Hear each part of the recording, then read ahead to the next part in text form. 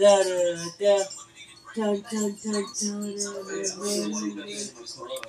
and welcome to my channel, Boo Snakes and More. Today we're going to be talking about a golden retriever who frequents MSU's campus. So please like this video and subscribe to the channel. And for more videos like this, also watch my other house channel, A&A Snakes and Stuff.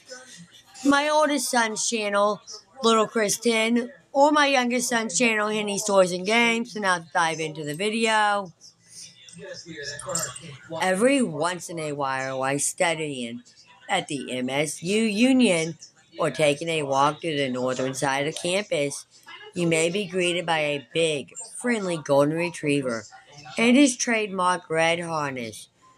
Raymond and his owner, Mike Hodja, have become familiar faces for students at Michigan State University.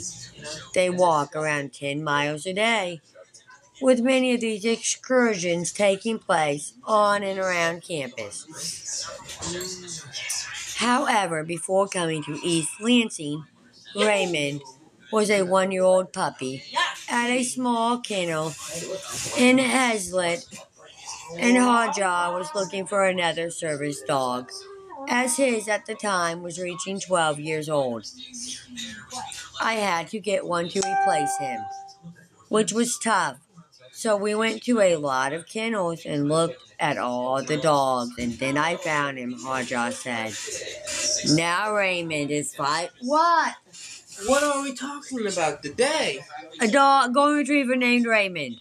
Now Raymond is 5 years old. Oh, I thought you were talking about the old man. His job talking about Papa. as a service dog is to keep Hodja company, manage his anxiety, and assist if Hodja were to pass out or faint. We had a dog. Raymond knows the first 2 steps of CPR, but on top of being there in the event of an emergency, Hodja said, Raymond has had a relaxing effect on his life. It's time for you to go to bed. He just brings comfort to me, he said, and he's with me everywhere I turn. He's there. They often spend their time together, walking, relaxing, and working. Raymond has become Hodja's buddy. It's important to have pets around to provide a sense of comfort and friendship, Hodja said. My mom was a person who stuck to herself. And I'm the same way, Hodja said. I have no friends up here.